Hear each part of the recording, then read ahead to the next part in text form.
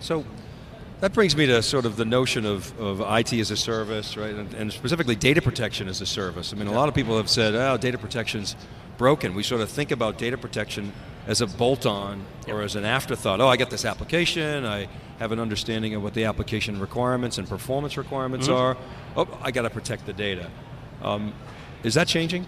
Absolutely, it's changing. And what happens is the economics start to become very compelling.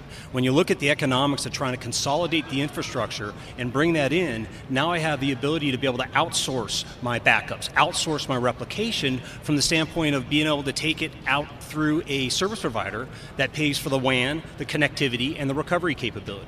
So the economics from a CIO standpoint starts to make a lot of sense, but only if they can guarantee the service levels. So talk specifically about how that manifests itself into a solution with the stuff you're working on, whether it's RecoverPoint or partner products. Can you give us an example? Yeah, absolutely. So from the standpoint of where RecoverPoint fits in, RecoverPoint delivers quality of service so that for my SAP, Oracle, and my mission critical applications, I can deliver a quality of service that is, as I can do within a physical environment. So I'm not giving anything up.